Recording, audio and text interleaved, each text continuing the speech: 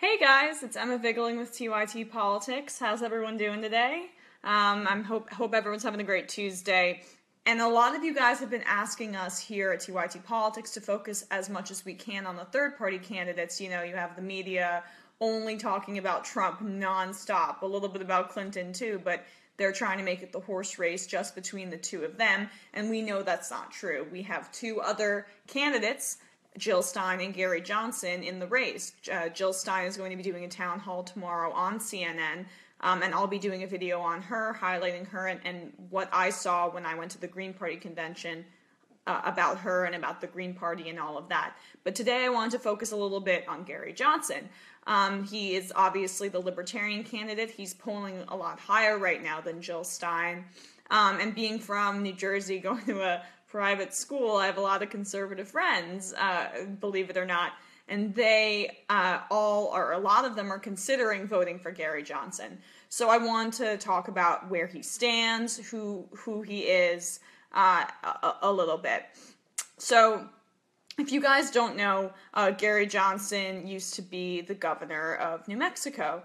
He's really surging right now. He's raised over $1 million within this 24-hour period, kind of a phone bank. Julie says Gary Johnson is for the TPP. That is correct. I'll get into his policy decisions and his policy beliefs in a little bit. He needs to get 15% in these 5 polls: ABC News / Washington Post, CBS / Wall Street Journal, the CNN, Fox News, and then the NBC / Wall Street Journal poll.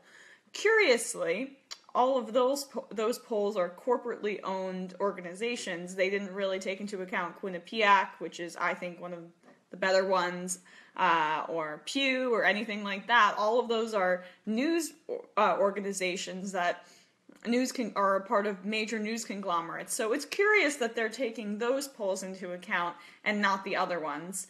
And according to 538 right now, he's teetering around 10% in an average of the polling. So, and FYI, by the way, Jill Stein's around 4.5 in that average. So, first of all, where does Gary Johnson stand? So again, he's the former governor of New Mexico.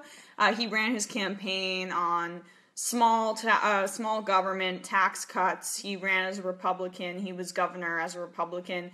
And while he was governor in his first term, he vetoed 47% of the bills during his first 6 months in office, which was a national record at the time. So either you can make the point he's a very principled guy, he's someone who really sticks to his beliefs, or you could say this guy can't run a fucking McDonald's.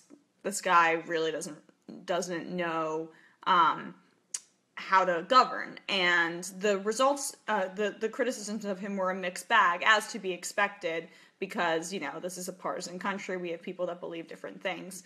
And during his first term, he cut he cut the state income tax by $47 million, and he repealed a prescription drug tax, so all of that sounds very Republican conservative. However, during his second term, he really diverted from the rest of the Republicans, and he was one of the first national politicians to actually take a hard stance on marijuana. In 1999, he said that marijuana should be legal, which was great, and he stuck to that. He floundered a little bit. He would say something in between decriminalization and legalization, but overall, he was one of the first politicians to really put that on the map. Not even Democrats were saying that. Most Democrats, obviously. Definitely Republicans weren't saying that. And Gary Johnson also emphasized his opposition to the war on drugs. He called it a bust. He said it was a bust, really didn't help anybody, and he should know he's on the border state in New Mexico, was the governor of that state, one of the states that is most heavily affected by the war on drugs, obviously. So a really good stance by Gary Johnson there. But then once again, we have a mixed bag from Gary Johnson. He wanted to privatize the school system in New Mexico, which I think is disastrous, wanted to do a voucher system for the most part. he wanted to do a lot of private prisons, which I know is something that a lot of you guys care about, and seems to run contrary to his belief in terms of ending the war on drugs, because those two specific ideas go a bit hand in hand. You know, the government just keeps locking these people up for these minor drug offenses and for even major drug offenses, and then funneling them into this private system that continues to rake in the cash money, if you will. So, yes, again, a mixed bag. New Mexico does have term limits, so he served 2 terms, and then he was out in 2002. He couldn't run again in 2002, but, you know, the people of New Mexico seem to have a fairly favorable opinion of him as their governor. He endorsed Paul Ryan in 2008, and Paul Ryan in 2008, Paul Ryan, excuse me, I really misspoke. Ron Paul, gosh, these names, these people, Ricky Bobby, he endorsed Ricky Bobby in 2008, these people that have 2 first names. So yeah, he endorsed Ron Paul in 2008, so he really did continue on that libertarian streak. And then in 2012, he ran again. He was not very successful in that run. If you guys even recall, I'm sure a lot of you don't even remember that he was a presidential candidate in 2012. He received just less than 1% of the vote. I think it was actually 0.99%. So right under that little threshold there. Somehow 1% sounds worse than 0.99%. I don't know why to me, but in total he received around 1.275 million votes. So he received over 1 million votes in the popular vote in 2012. But now that we have such a wild card on the Republican side in Donald Trump, it seems that his popularity and the amount of votes that he's going to get as a libertarian candidate is going to grow. His chances are way better this time. Again, he's polling at an average of around 10%. And the first debate is on September 26th. So remember that date, September 26th. He has until then to get to 15% in those particular polls that I had listed. Jason Biggs says 0.99%. Wow, milk can even get to 2%. Is this the Jason Biggs? Is this the real Jason Biggs? Hi, Jason Biggs, the actor, if that's actually you. So he could easily get to 15% by then with the amount of exposure that he's currently getting. And so just a little bit more of his policy views. He's very pro-gun. If you guys care about that stuff, he's very, do what you want with guns, very, very conservative in that particular area, and he's not good on climate change either, essentially. He doesn't want the government to intervene in terms of promoting green energy. He essentially wants to let the private industry do what they want to, which is consistent with the libertarian philosophy. So he's not my ideal candidate. I like the marijuana stuff, obviously, but there are a lot of young people that are fiscally conservative that care about social issues. He doesn't really care. He says gay marriage, have at it, Hoss. He doesn't care about that. But keep in mind, the Koch brothers are self-described libertarians. So this brings me to his funding, which I wrote down over here. So if you guys have watched any of my videos in the past, you know I'm obsessed with the money. That's how politics works these days.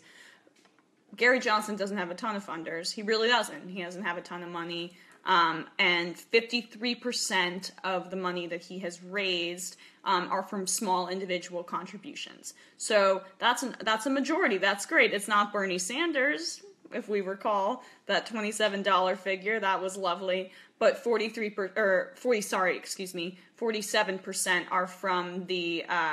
are from larger industries. So I included his top 6 donors, not top 5, which is usually the number people use, but the 6 is something I thought was notable, so I wanted to include it. So his top donor, by the way, this is, I think, separate from PACs. It's not, these are just donors to his there's no dark money involved here. This is all the stuff that's on the books, is what I'm trying to say. His top donor is GTCR Private Equity. They've given just over $10K to him. So private equity firm sounds pretty Republican to me. Second is Morningstar. They're a food processing company, but it just seems like they have a libertarian executive board or leadership there that really has a strong libertarian philosophy. So that's mostly the reasoning behind that. Third largest industry is ONG Industries. Third largest donor, is ONG Industries, a construction and logging company with 6,400. GBI is number 4. That's a wealth management company. Again, some Republican stuff going on there. The 5th largest donor is McRae and Metcalf. They're another construction company. And then the 6th largest donor, the Marijuana Policy Project, with 5,000, but then that goes to show that that's the largest contributions that he's getting, as opposed to Hillary Clinton, where it's like in the tens of millions of dollars. So Gary Johnson, obviously not getting that kind of cash, but who knows? Because the Koch brothers have refused to give any of their money to Donald Trump, they've had a very public spat. This money could be going to Gary Johnson. There's been a lot of speculation on that front.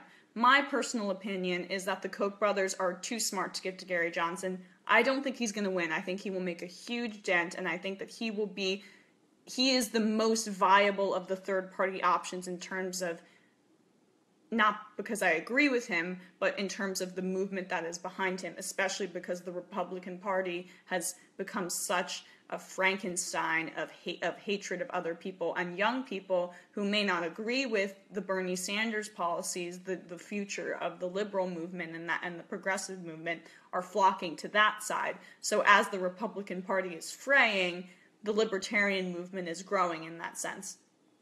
But I don't think that the Koch brothers are going to give to him, because I think they don't really see a viable option they don't believe that he's going to win the presidency going forward. They know that most of the corruption that is the most effective is when you support down ballot lapdogs on the congressional side, in Senate races, even on the state side. When you pump money into those elections, say, you have a Hillary Clinton presidency, but then you have all these corporate drones who are even more corporate than Hillary on the Republican side, just obstructionist Tea Partiers who say that they're patriots, but just make sure the government does nothing, does dick for poor people, all funded by the Koch brothers, then that's how you effectively obstruct government enough for you to get your tax breaks for your oil and stuff like that. So again, that's an overview of Gary Johnson. While the Koch brothers publicly say that they are libertarians, they're just corporatist, crony capitalists, so I doubt that they will be giving to him.